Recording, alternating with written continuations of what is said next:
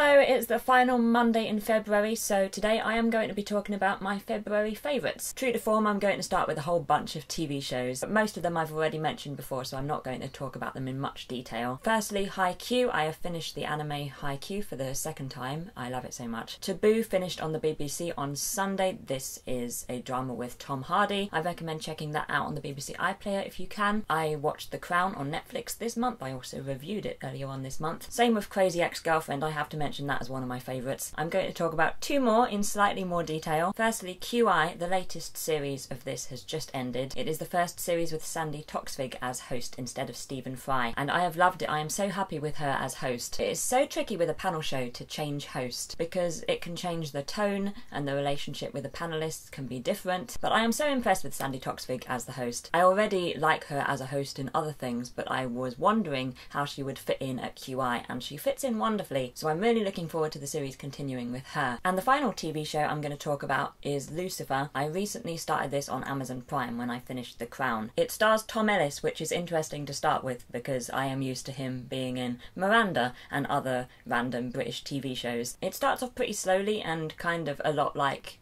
every normal police procedural, but there was quite a lot of world building earlier on, so I thought that it might pick up, and I'm really happy because it kind of has a lot. This sort of slow introduction to different stories and different character arcs is paying off towards the end of season 1. The plot has got more complicated and there's more jeopardy, so I recommend Lucifer, and I recommend watching quite a lot of episodes before deciding if you want to stay. So that's a little short list of some shows that I have enjoyed this month. Now a film, you'll probably be happy to learn that I'm only going to talk about one film. My favourite film this month has been Pride and Prejudice and Zombies. I liked it a lot. As I mentioned quite a few times in my review of the film, I repeated myself quite a lot.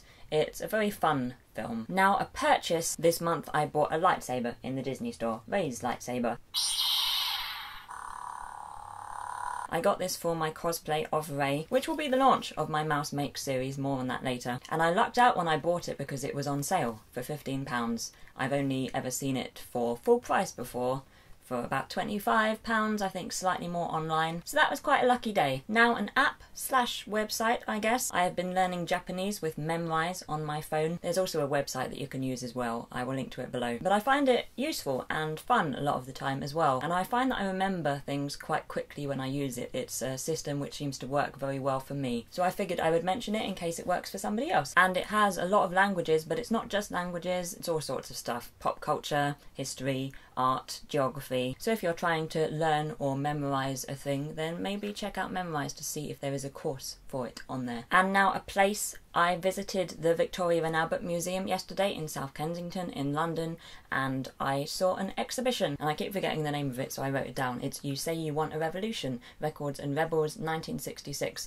to 1970. And it's all about revolution, really, in politics, music, art, culture, fashion, and it had a big audio element. You walked around wearing headphones and music would play, and it would change depending on where you were in the exhibition. For instance, there was a lot of stuff about the Beatles, and you had their music playing, and sometimes you'd be standing in front of a screen and it would play the audio to whatever you're watching. So it was quite fun because it had this other element to it. It was very busy though, and I have since learned that that is because it was the final day of the exhibition. It wasn't set out particularly well for a big crowd of people because there were lots of little nooks and stuff, and I was constantly getting stuck. It would take a while to get to whatever item you wanted to look at, and then you'd get there and then be kind of stuck there for a bit because there'd be lots of people behind you and you couldn't move away. So that was frustrating, but it also wouldn't have been a problem in the slightest if there had just been fewer people. It was a little more expensive than I'm used to an exhibition being. It was £16, I normally pay around £12, but I guess the whole headphones music element raised the price a bit. I'd probably still recommend it though, to be honest, although I can't now because it's closed. So those are some of my favourite things from this month. Please let me know some of your favourite things. Also, have you enjoyed any of the things I have mentioned? This is going to be my last monthly favourites on a Monday because I'm moving it to Tuesdays to make way for Mouse Makes, which is my new craft, cosplay and baking series, which will be coming